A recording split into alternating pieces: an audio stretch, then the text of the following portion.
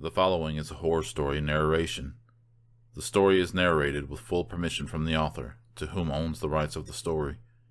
Link to the author and to the original story will be provided in the description below. This video may contain violence, scares, sexual comments with the occasional adult language used. This content is not suitable for everyone. Viewer discretion is advised.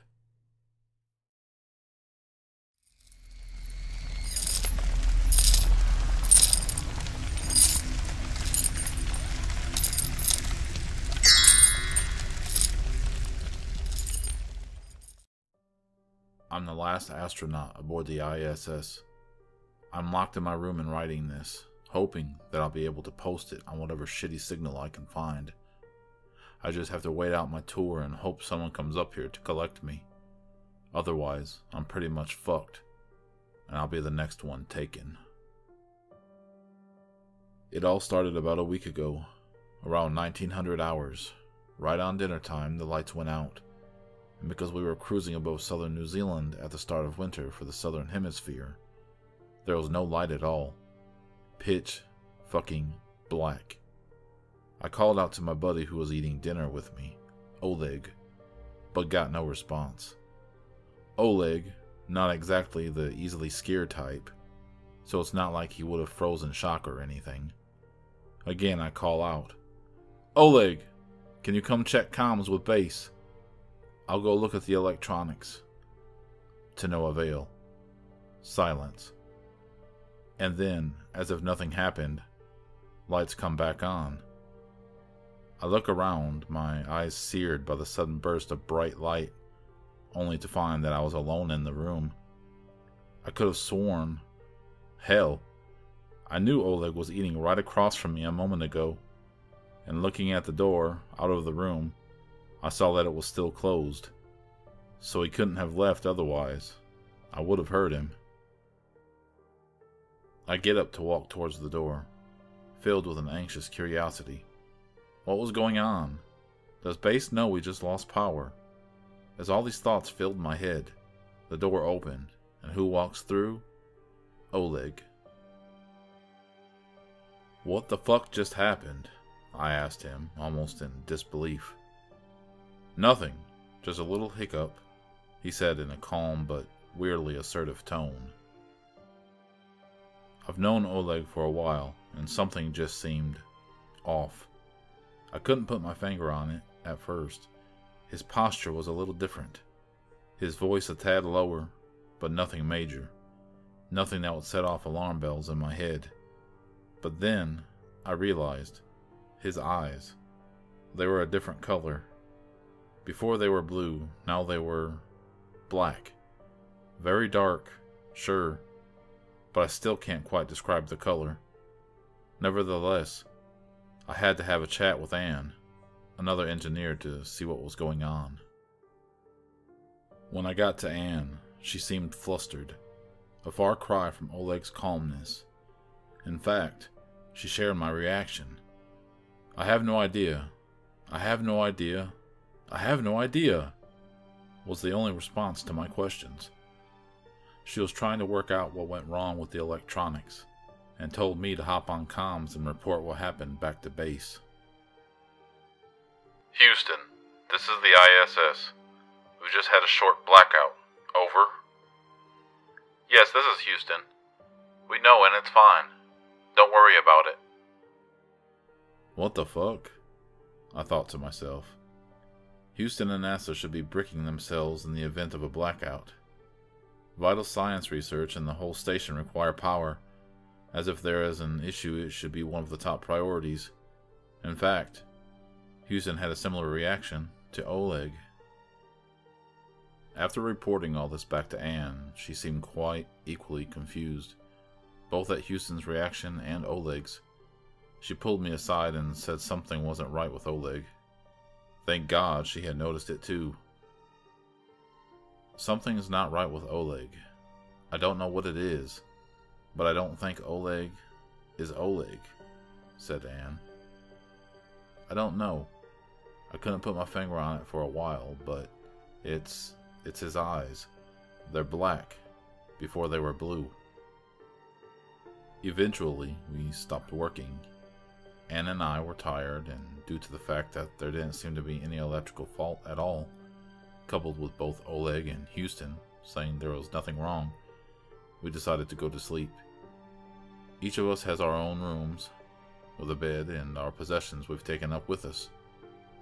Before into bed, I wished Ann good night. She had the night shift and made sure to steer clear of Oleg in the morning. I'd see what was up with him. Anyway, I closed my little door to my room and went to sleep. Needless to say, it took me a little longer than it usually would, but I managed. I always do. I awoke to the sounds of screams. Shooting upright, I nearly banged my head on the handrail. It's not easy to get into bed with no gravity. Getting up, I ran out of my room. Still in my sleeping kit, I quickly made my way to the control room. My heart racing. I could hear Ann's screams, a high-pitched howl that sounded like something out of a horror movie. And then I saw it. Reaching the control room, fell onto the floor, the sudden shock of gravity bringing me to my sense. Looking up, I saw Ann's body, lying on the ground lifeless, her face looking up at me with dead eyes. In a small amount of clarity, I realized three things. Oleg isn't Oleg. I should really get out of here, and Ann shouldn't be looking up at me. She was lying on her stomach. You can only go so fast with no gravity. But even so, I'm confident I set a new record on the way back to my room. I looked back only twice, but unfortunately, that was just enough to get a reasonably clear image of what used to be Oleg. On all fours, with his hands facing outwards, Oleg came after me. His eyes were enlarged, taking up what used to be his cheeks. His jaws were wide open. His lower teeth were right by where his neck should have ended. Despite Oleg moving faster than me, the slight head start I had meant that I got to my room with my door locked just before he bashed his body right up against it. He scratched at the door twice more and pounded at it for 5 or so minutes before he stopped. That was the last thing I heard for a few sleepless days. And then there was knocking. Slight at first, then continuing into a firm knock, shocking me out of my daze. Despite being pulled back to consciousness from a half-asleep state, I was still frozen in fear. I always thought that was a cliché, but being too scared to move. But no, it's real. Your muscles lock up, and despite being able to think normally, you can't move at all. Anyway, the knocking stopped almost as soon as I realized it was there, and it was replaced by a soft voice. Ann's voice. "Come out now, please. You're being silly. We need to continue with the mission," said Ann. She was dead. I know she was dead. I saw her body, her broken neck. No. No. This was not Ann at all. Even the voice was ever so slightly different. "Fuck off. I don't know what you are, but you're not Ann. So just fuck off," I screamed back, filled with a sudden burst of rage that was quickly replaced with dread. She replied in a much firmer tone, "Open up this door now, before I have you kicked off the mission." I didn't see a need to respond. The last thing I've heard for a few days was another scream. This time not one made out of fear, but anger. And then nothing. I'm not leaving this room. I know I'll die. Or my mind will, at least. Not that I'm not already losing it, being cooped up in here.